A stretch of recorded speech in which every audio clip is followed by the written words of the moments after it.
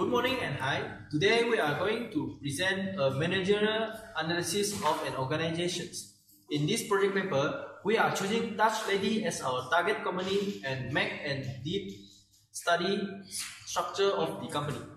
The main objective of our task is to understand the structure of the company and to know how they operate their company by using the functions of management, which include planning, organizing, leading, and controlling. The company background of Dutch Lady Milk Industrie Berhad is a leader in the quality branded dairy business in Malaysia. It was incorporated in 1963 and was the first milk company in Malaysia to be listed on Bursa Malaysia, the local stock exchange, in 1968. Its holding company is Royal Friesland Cabinet, a Dutch multinational corporation and one of the largest milk companies in the world. Now I would like to present the first function of management, which is planning. Vision constantly innovates to further strengthen our position as a leading dairy company. The inspiration vision statement completely shows that Dutch Lady Company wants to become market leader in dairy sector. With experienced employees and advanced technology, both are the core value for Dutch Lady seeks for innovations for their product. Next, I would like to talk about missions. With a workforce of about 600 strong employees, Dutch Lady Malaysia makes to help Malaysians move forward in life with trust daily nutrition. Dutch Lady mission statement has clearly defined who are they and whom they serve.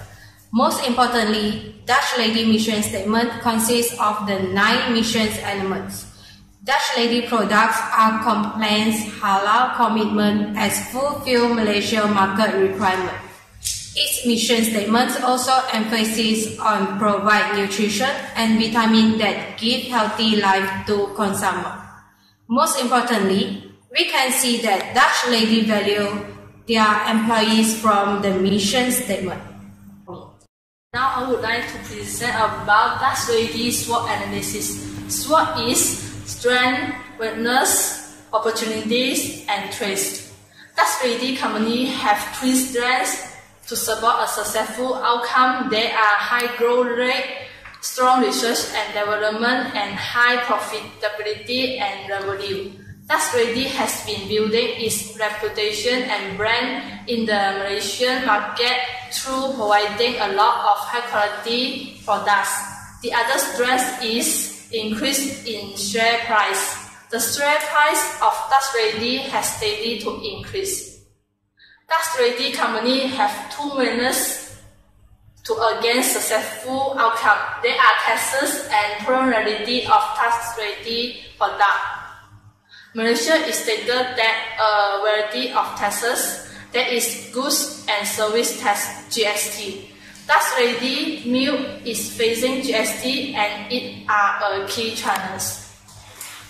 Dutch Lady Company has 3 opportunities.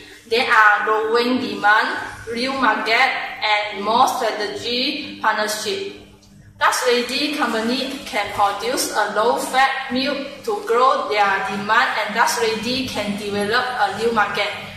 Dutch Lady Company also can increase and find more strategic partnership.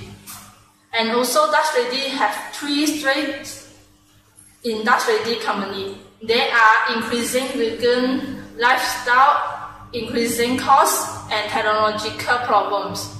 Increasing the vegan lifestyle will have a negative effect on the sales of dairy products. Since vegans do some animal products, GST will increase the Dutch Lady products cost, so technological also a threat to the Dutch Lady Company. Now I would like to present the second function of management, which is organizing. The organization of Dutch Lady Company. Dutch Lady Malaysia is one of the leaders in the quality branded dairy business in Malaysia, and it also incorporated in 1963. The Dutch Lady of the products are all halal certified, whereby Muslims can consume without worry. The organization is aimed to develop organizational structure and allocating human resources, ensure that company's objectives and goals can be achieved. There are three types of organizational structure, such as matrix structure, hierarchical structure, and flag structure. The Dutch Lady Malaysia industry is the largest purchaser of local fresh milk from the Veterinary Services Department. It also supports local industry by substantial of local ingredients such as palm oil and sugar.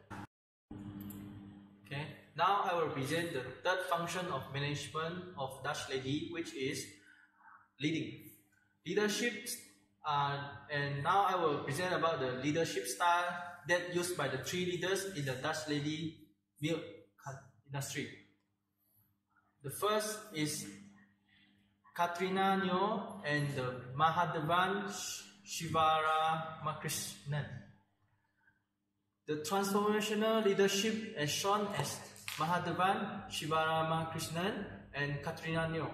Katrina Nyo is responsible as sales director, and Mahadevan is responsible as a human resource director in Dutch Lady milk industry Berhad.